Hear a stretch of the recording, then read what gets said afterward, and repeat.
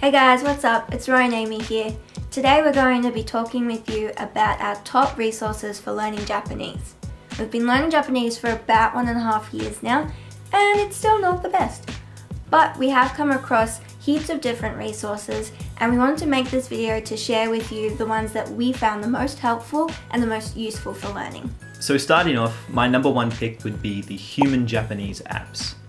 The Human Japanese apps are developed by Brian Rack. He's a native English speaker who has learnt Japanese to pretty much fluency. You could think of the Human Japanese apps as a sort of textbook on your phone, except it's not a traditional textbook because it's actually fun to read. The Human Japanese apps are a fantastic place to start learning Japanese because they take you from absolutely zero Japanese to a good understanding of basic Japanese grammar. The Human Japanese apps are so good to read because they're written in such a light and humorous tone. I hadn't read a book in probably 4 to 5 years before I picked up the Human Japanese apps, and I had an absolute blast reading them. The lessons are taught in a logical way, where they introduce a concept in one chapter, and then in the next chapter, they revisit the same concept that was taught in the previous chapter for you to build upon and not forget about what you previously learned. For example, if you're looking at TEF form, they will do a whole chapter on it. They'll really give you a good introduction to it, and then in later chapters there'll be a whole bunch of dialogue and examples so that you can keep building on that knowledge. Everything that's written in Japanese within the app you can click on, and an audio clip will play of a Japanese person speaking. So you can find the Human Japanese apps on both the App Store and for Android phones as well. There's 2 volumes, volume 1 and 2. You can get both of them for free for the first 10 chapters, but then you will need to pay after that. But honestly, it was a really good investment for us, and we'd recommend it. Alright, so our second recommendation is textbooks. I know what you're thinking, textbooks are super dry and not fun at all, and I would agree with you to a point, but they are annoyingly handy because it gives you all the grammar that you need to know for the language in one spot, and it does build on itself really logically and sequentially. If you're a bit of a type A person like me, you'll like that the textbook will take you from learning the katakana and the hiragana all the way through grammar such as the must form and into more harder conjugations of verbs. And you'll really like that you can build on each one and have practice. Also, it's really great if you're learning for JLPT tests, the Japanese language proficiency test, as there are a lot of textbooks that are specifically designed around the test. The textbooks we used is Genki 1 and Genki 2.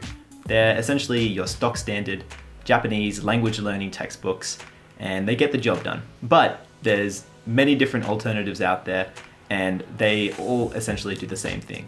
So while we also used Genki 1 and Genki 2, we used some additional workbooks to help us really drive home our learning. We used a kanji learning textbook, as well as using a Genki 1 and 2 exercise workbook. Now these are great for learning grammar and for really nailing home the kind of logistics of the language, but if you really want to know speaking and listening and be great at that, then our recommendation number 3 is Italki. Italki is an online platform that connects students wanting to learn any language with teachers for video lessons. Personally for me, I would rate Italki as probably my number 1 resource. Unlike Roy, I hadn't had much exposure to Japanese before we started learning, and being able to talk with a native speaker and listen to them as well was so good. I really was able to get the pronunciation much better and also the tone of the language. So you can either go with a community tutor, which is someone who may not have actual teaching experience or qualifications, or you could go with a professional teacher. Of course, there's going to be a little bit of a price difference there. For example, we went with a professional teacher at first, and that was up to 40 Australian dollars. Or you can go with a community teacher who may be only about $10 to $14 Australian. Italki was really great for us because it was difficult finding a one-on-one teacher outside of Japan. Another big plus of doing lessons online is that the teacher puts up their schedule of availability, and you can choose when you want to do a lesson with them. This is really great because you're not locked into a specific time each week, like in more traditional tutoring. So moving on and keeping in line with our speaking and listening applications, our 4th recommendation is an app called HelloTalk. HelloTalk is an app that lets you connect with a language exchange partner, almost like pen pals. So in our case, we were looking for native Japanese speakers who were also wanting to learn English. But of course, this can be for any languages.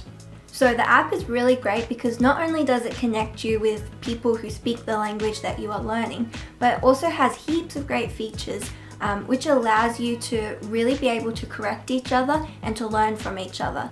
So one feature is when they send a message to you, it gives you the option to go through word by word and choose where they may have made a mistake and cross it out and give them the correct way to say it. Not only is there this feature, but you're also able to translate what they've sent to you if you're still a beginner and you're not quite sure what they've said. So there's the option to send written messages, but you can also send them audio messages as well. So you're practicing not only constructing sentences and reading and writing, but also listening and speaking as well. This was the best way that we found to move away from those robotic textbook kind of sentences and more towards a casual conversation. HelloTalk is a free app both on iOS and Android. One thing we would like to mention though is Roy and I both had our own accounts on HelloTalk, and we did find that I was approached way more by Japanese guys wanting to speak to me and just approached more overall than Roy was. I did have a few guys wanting to take the conversation off HelloTalk, get my actual social media accounts, things like that. So just be careful there. So moving on to our next point, Satori Reader. Satori Reader is another application developed by Brian Rack. Recently, Kamushi-chan, a popular Japanese content creator, did an interview with Brian Rack about Satori Reader. We've linked their video for you to watch. So basically this is an app where there's a whole bunch of stories in Japanese that you can read. The reason why this app is so great is because it's all written in Japanese, but you can click on individual words and sentences and work out what it is in English, so you can translate it to Japanese, as well as you can click on the whole sentence and it will play an audio clip with a native Japanese speaker. The stories on the app range from things like a girl writing in a diary while she's studying abroad, to thrillers, to kind of more children's stories that are fantasy driven.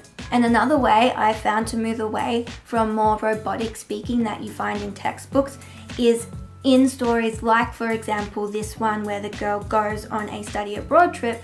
She's writing in her personal diary, it's dropping particles, it's way more casual, and I was able to really pick up on more casual ways of speaking. It would have to be our #1 pick for becoming more familiar with reading kanji, as well as sharpening up your listening skills. So just like all the other apps that we've told you about today, it's on your phone, so it's super handy and you can learn wherever you are. There's a free trial for you to become familiar with the stories that Satori Reader provides. However, if you want to continue reading them, you'll have to sign up for the subscription. Alright, so moving on to our 6th recommendation. This is just broadly listening media. So things that include podcasts, Netflix series, YouTube videos, etc. On both Spotify and YouTube, we found these really entertaining podcasts that cater from beginner levels all the way to intermediate and advanced. So on Spotify, we've got 2, and I've just got my phone here so I can get the names correct. But Learn Japanese Pod is probably a one for where you already know some basics and you're looking for something a little bit harder. And then the second one is Japanese Podcast for Beginners. I believe it's called Nihongo Kon Teppei. I loved this one. It's definitely for beginners, but the guy is Japanese and just is so funny, laughs at himself all the time. So it's got about over 100 episodes. I'd really recommend it.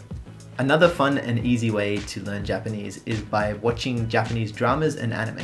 For example, Roy and I watched a lot of Terrace House on Netflix together. And now I know what you might be thinking, oh, watching Japanese dramas and anime, how's that going to help you learn Japanese? But I will say this, that Roy's been watching anime from when he was really little, and we really noticed a difference when we both formally started learning Japanese together, because he was just able to pick up on vocab and sentence structures a lot easier than me, and his pronunciation was way better. So we would recommend this as a method because you don't realize, but when you're sitting there watching these shows, you're just kind of absorbing everything and you'd be surprised on what you pick up on. So those are our top 6 suggestions for resources for learning Japanese.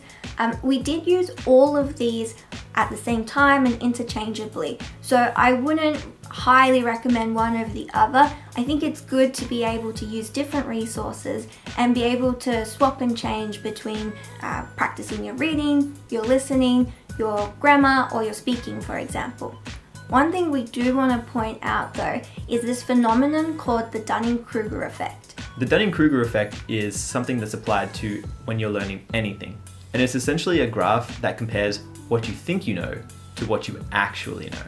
So for example, when you're first starting out, you may be really confident, you think, wow, I know so much about this language, this is going to be so good, so easy. And then what happens is you get to this point where you go, oh, wow, I actually don't know that much. There's so much to learn. Your confidence levels goes down and you just crash. And then slowly as you keep going, they slowly start to build back up. You get more confident, you learn more. And for sure, like Roy said, it's a phenomenon that can happen with any kind of learning. For us, we kind of hit this point after we finished reading both Human Japanese Volume 1 and Volume 2. We started to think that we actually were getting a real good grasp on the language, but then we started to see what lies ahead, all of the learning of kanji and practicing our pronunciation and listening. It was just a lot to take in. Guys, it can be discouraging, but please stick in there. Ganbatte. Ganbatte, minasan. Every day, we're still learning Japanese. So if you guys have any great learning resources or any stories to tell about how you've been learning Japanese, please put it down in the comment section below. We'll be reading everything. We can't wait to see you in our next video. Until then, see you later. Hooroo!